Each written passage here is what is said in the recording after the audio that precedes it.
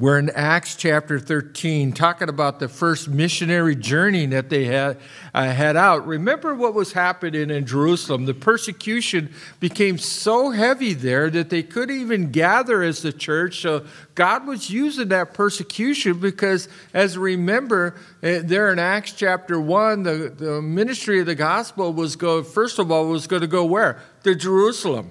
Then Judea, Samaria, and then the outermost parts of the world. But of course, when you get comfortable in life, you don't necessarily want to move. You don't want to change. I don't like change in my life in any way or anyhow. But yet persecution brought them to a place where they were forced out of Jerusalem, and they started going out to the outermost parts of the world. As we look at verse 1, it says, now in the church that was in Antioch, there were certain prophets and teachers, Barnabas, Simeon, who was called Niger, Lucia of Cyrene, and Manaen, who had been brought up with Herod the Tetrarch, and Saul. Isn't it interesting as we look at, even in verse 1, these various backgrounds that made up the early church there?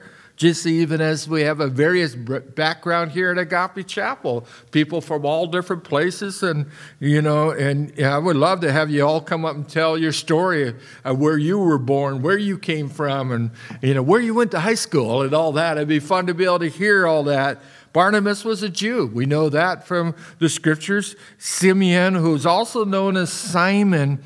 Some would thought, remember the fellow that carried the cross of Jesus there right before, he went to the cross, he was crucified. Well, apparently this is the guy that we're talking about that came from Africa. And so he was still around there in the early church. And then Lucia was from the area of Crete or whatever they call it there in the northern part of Africa. And then this fellow Manaen was the boyhood friend of Herod Antipas, otherwise this Herod who executed John the Baptist. He was the aristocratic connection that we have. So not only have a different in social class, but also different places where people had come. Was there at the early church gathering to do the work that God had given them to do. Of course, it mentions also that Saul was there making that, this group of people here. And it tells us in verse 2, it opens up and says, and they ministered to the Lord and fasted. And the Holy Spirit said, now separate to me Barnabas and Saul for the work which I've called them. When you think of ministry, normally you think it's a ministry to the congregation. I'm a minister, as I go out and teach. And you probably think, well, Pastor Terry's the minister at Agape Chapel. But I find it's interesting here that they minister to the Lord. This truly is the primary function, I believe, of all believers, why God has called us, is that we, as a church, that we would minister unto the Lord in our worship and the things that we do. God created us for His glory. And we could never, ever be in a better spot in our entire life and when we're spending our time and our energy worshiping God and doing what God has called us to do. I know that I'm so blessed during the week as I'm giving thanks, as I'm praising Him, and as I'm talking about Him, and as I'm listening to Him, and as we minister unto the Lord, it refreshes us, and it fills our heart. There's a beauty during the week. It's just to minister unto the Lord as we come into church, as we're ministering unto the Lord. Paul wrote in Ephesians chapter 1, verse 12, he says, we should be to the praise of His glory. What our life should be, is that what blesses God in all that we do? And you might say, Terry, how does that work? Well, Paul writes in the book of book of Colossians, he says, and whatsoever you do, do wholeheartedly unto the Lord and not to men. It means whatever I'm doing during the week blesses God as I do it unto Him. It could be at my workplace. It could be my home life. It could be even cooking turkeys. I was lifting these big old turkeys, carving it up, and there was a song in my heart. Just enjoy looking forward to tonight as I was doing that. But the result of this ministering unto the Lord is overflowing. And that's where real true ministry is. As you minister unto the Lord, it overflows. As I'm standing here with you this morning, is because of my relationship with Jesus, is my time with the Lord. It overflows as you spend time with the Lord. It overflows unto the people that God brings you into contact with. He says, Timothy tells us in 2 Timothy 2:6, the hardworking farmer must first take part of the crops. A hardworking farmer needs to go out there and really spend time tilling the soil and do everything that he's doing in order to reap the harvest. Our good friend, Pastor Bill, he's up there on that farm in Colorado. For him to harvest his first crop here this fall, he had to go out and do all the hard work that needed to be done first. And it's kind of like our time with the Lord. We need to spend time with the Lord before we're able to pass it on. Sort of like measles. You can't give them unless you got them, right? And you have to have that work of God within your heart before you minister unto others. So the first thing that we see them doing in verse 2 is that they were ministering to the Lord. And then secondly, it says that they fasted. It's interesting.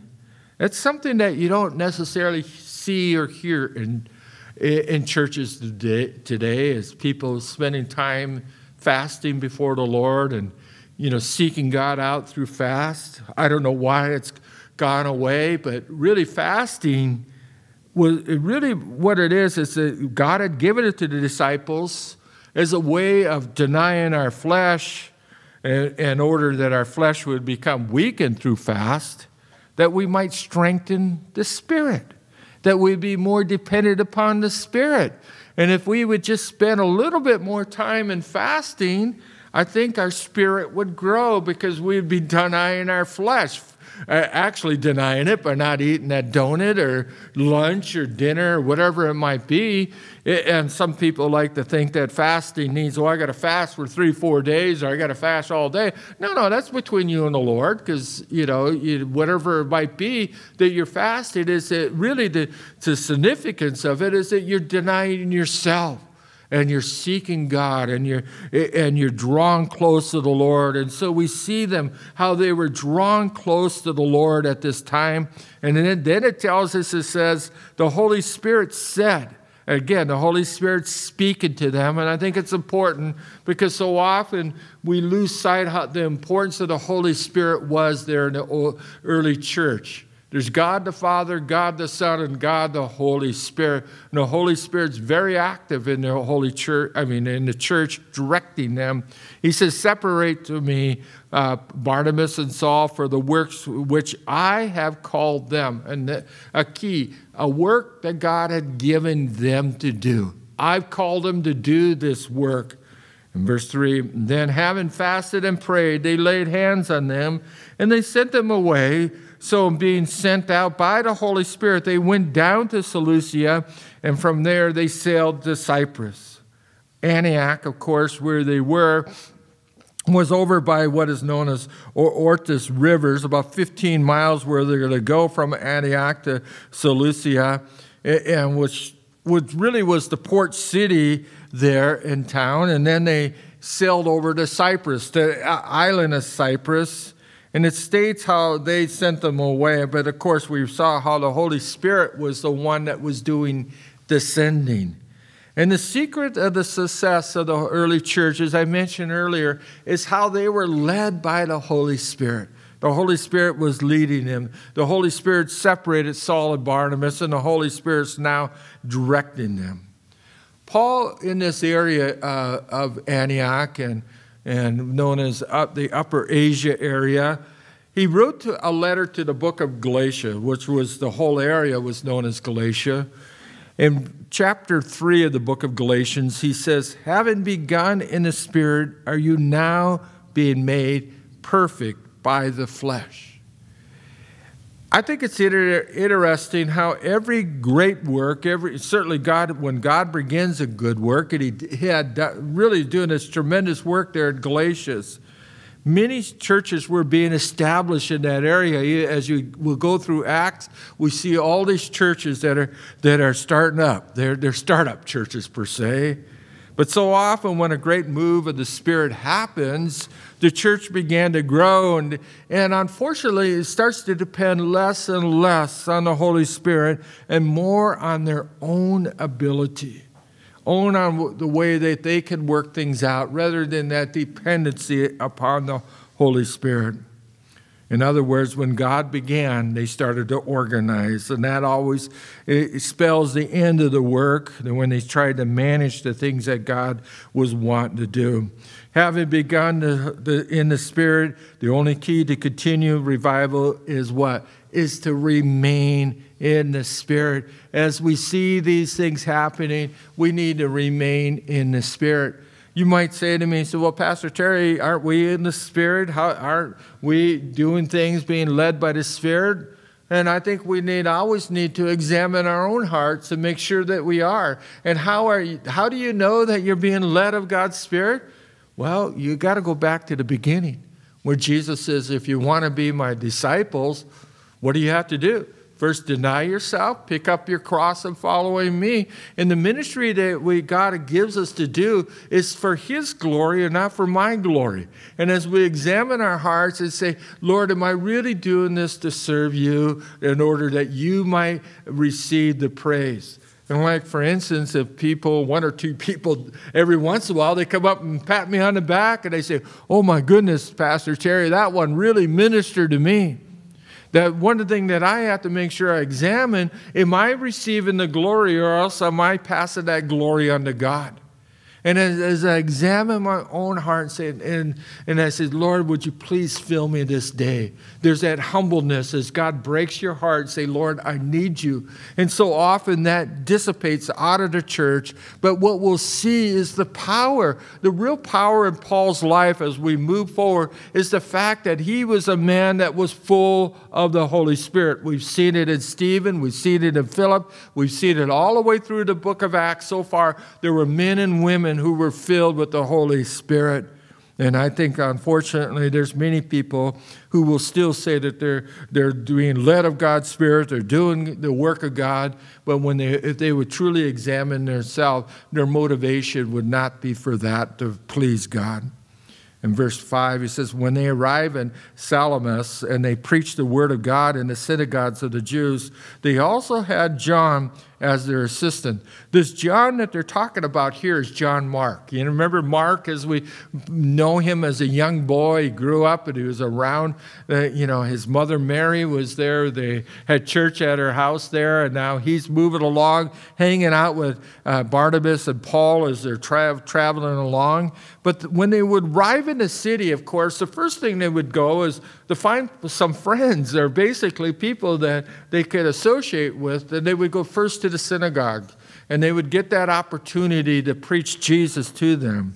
And when they had gone through the island of Paphos, and of course what we see here is Barnabas, as they went to Cyprus, that Barnabas was from Cyprus. And the thought is that Barnabas probably still had relatives living there. And as they were going through this whole island, they were, probably saying, hi, Barnabas, and they were greeting people. And Paul and Barnabas was using this opportunity to share the gospel with the people that they knew and the opportunities that God gives them. This week, maybe that'll be a week for you when you meet family and friends or talk to people or relatives, that you'll be able to say, I love it when people come up and say to me, so how you doing? Oh, let me tell you. Or nowadays, they don't want to ask me that question because they know that I'll be wanting to tell them how good life is. It is good. Do I have aches and pains? Yeah, just like everybody else has aches and pains. But my goodness, to walk with Jesus, to live for Jesus, and to know His presence, it's an awesome story. And so that's the same story that these guys were sharing on this island so long ago as they were traveling there in the area of Cyprus. And of course, Cyprus was a Roman province at that time. It was known for their copper mines. There was a shipbuilding industry that they had there. It had perfect climate. And Paphos, that it says right there at the end of verse 7, was the capital of Cyprus, located on the far end of the island. So they were probably traveling from east to west, the whole length of it, and they finally get to the capital.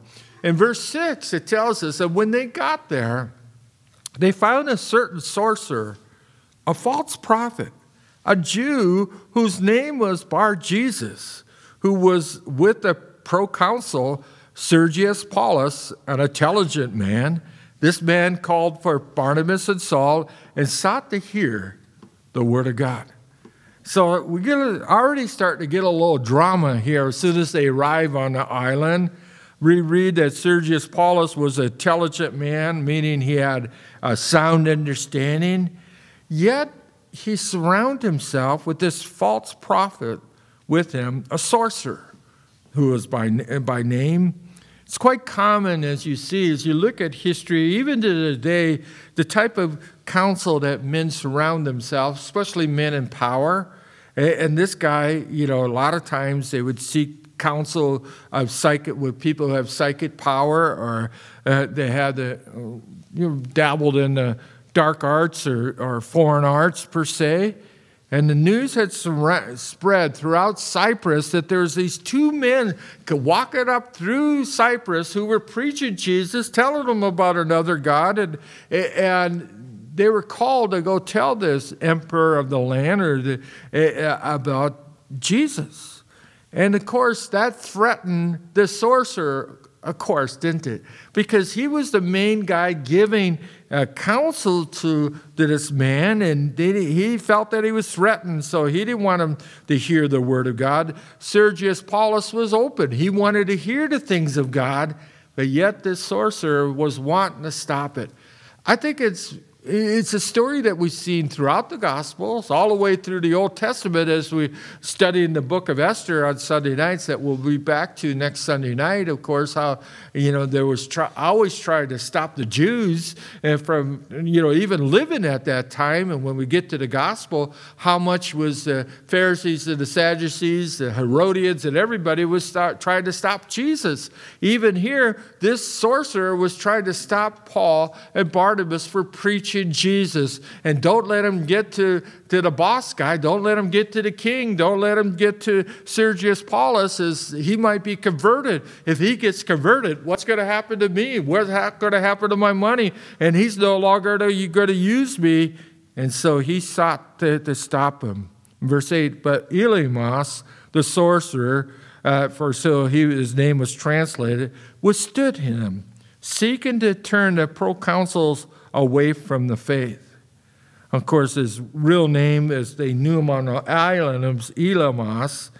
He had no intention to allow Sergius Paulus to turn from the dependence upon him to a dependence upon God. That shouldn't stop us from sharing the word of God. Men, especially men of evil, have their own agenda. And they understand, so they might not understand exactly what you're saying, but they understand that you're a threat to them about the gospel of Jesus Christ. How people need to hear the word of God. And a lot of times people are so lost and they don't know where to turn. They feel hopelessness. I shared with this on Thursday night, and I think I should share it again with you guys. We have some friends that come to Monday night study every so often. And they came the other night, and they were sharing a story, a great story, out of San Diego. They go down to minister on the streets in San Diego, a fellow named Mike and another fellow named Kevin. And they got down there, and they say, hey, let's go share with the homeless down there. And we think we have a few homeless in Orange County. We don't have homeless like they have now in San Diego. It is so thick downtown. It's taken over the streets with the homeless, the needles, the prostitutes, everything. It's like it got cleaned up a few years ago. Now it's back being so terrible once again. And so they do have community outreaches. They try to do things and all that. And so Mike and Kevin said, well, we're to go out there and share the gospel. Well, we like to feed people. So let's stop at Jack in the Box and let's buy that place out of tacos. So they got bags of tacos. They ordered them up, and we're just going to go hand them out and share the word with them. And as they came walking out of Jack in the Box there was this man standing outside of his vehicle. And they could see in his vehicle was his wife and the kids in the back seat. And they just say, hey, what's going on? Lead-in question. He says, well, we're homeless and we're living out of our car now. And he says, and they asked, are you guys hungry? And they said, yeah, we haven't eaten. And so they figured out, well, I guess we know where those tacos are going to go, right? And so they got the kids, got 4 tacos for every kid and for the parents and everything. They went in, grabbed a bunch of water bottles and everything and gave it to them. And they laid their hands and they prayed with the whole family to receive the Lord. And it was a marvelous thing. But what they were saying is that no matter what's going on in the city, it's not going to stop us from preaching the gospel. So I asked them, I go, what's the main thing that we as a church, because we as Agape Chapel, we're way up in Orange County, and I think it troubles all of our hearts when we see the homeless, we see it rampant around our streets. What could we be doing? And they've been doing this for quite a long time.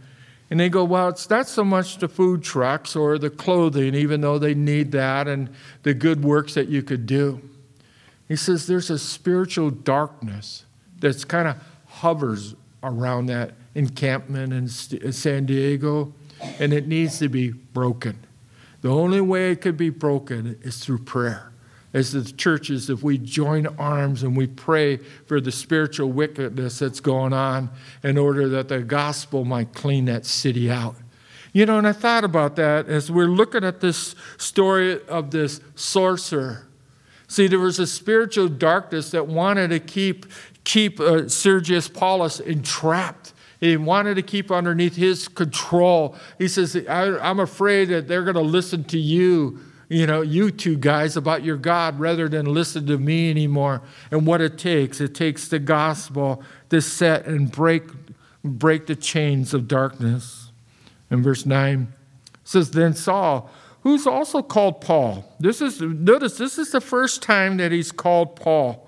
You ever wonder why his name was switched from Saul to Paul?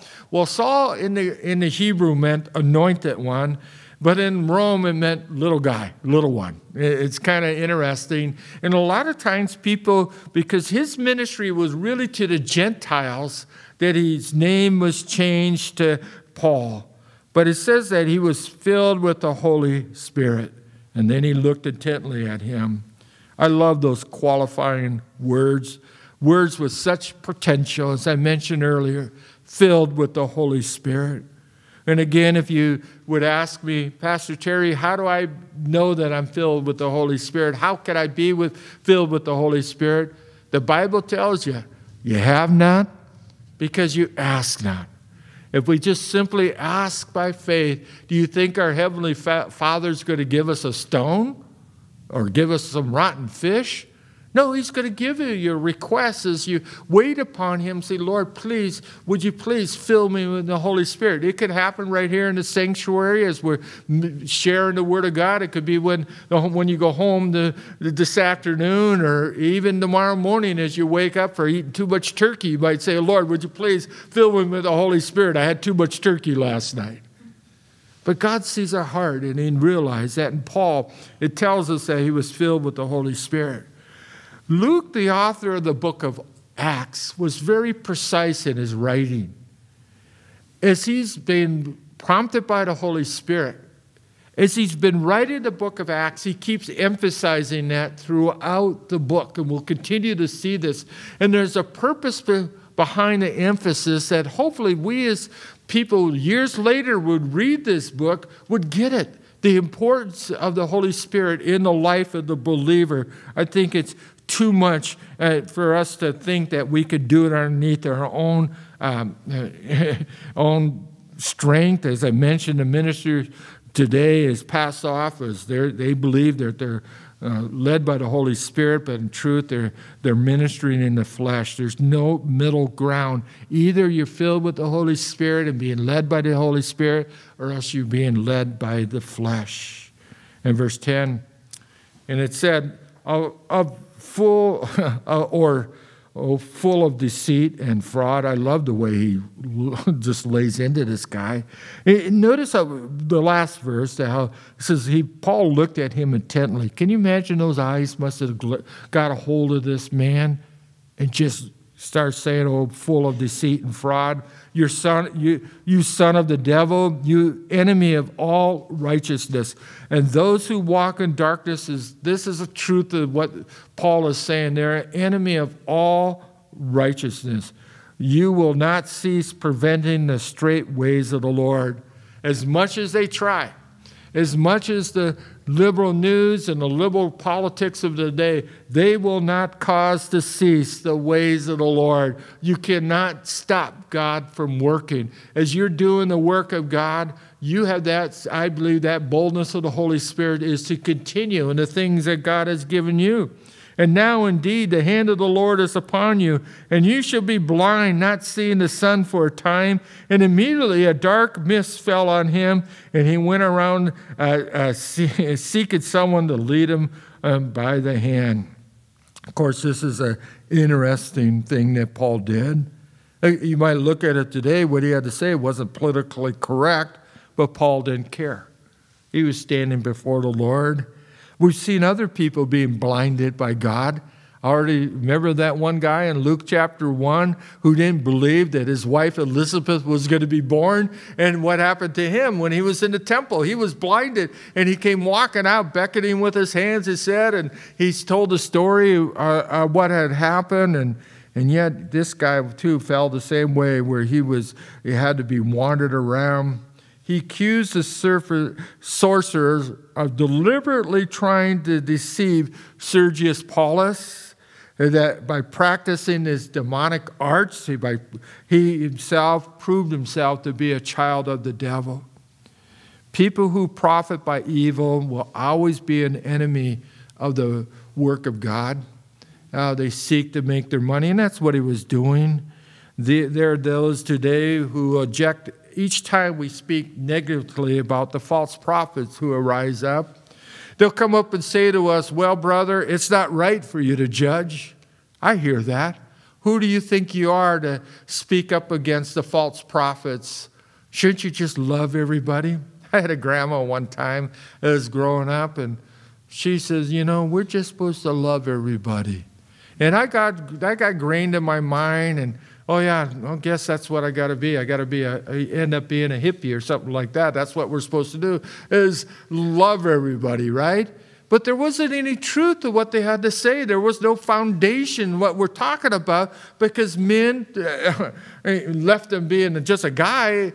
There's a problem with sin that's in all of our lives, and that creates problem. And unfortunately, we're not able to love everybody because they don't necessarily want anything to do with our God, and they don't love us.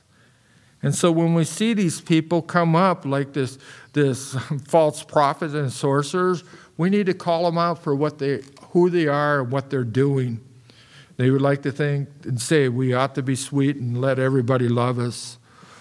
If you were a shepherd, think about this. If you were a shepherd over there in Israel someplace, wearing your sandals, probably like what Ray's got on here in the front row, wearing a robe and had your own stick walking around, and you just kind of had your sheep all corralled up someplace, and as you were looking at some other sheep, all of a sudden this old pesky wolf came running around, what would you say? Oh, hey, nice wolf, good to see you. Nice to see that you got one of my lammies in your mouth. Please don't hurt him, but I pray that you wouldn't, eat him. But good to see you, Wolfie. No, I know Ray what he would do. He'd grab his big cane and stick or whatever, beat that poor old wolf right down to a pulp.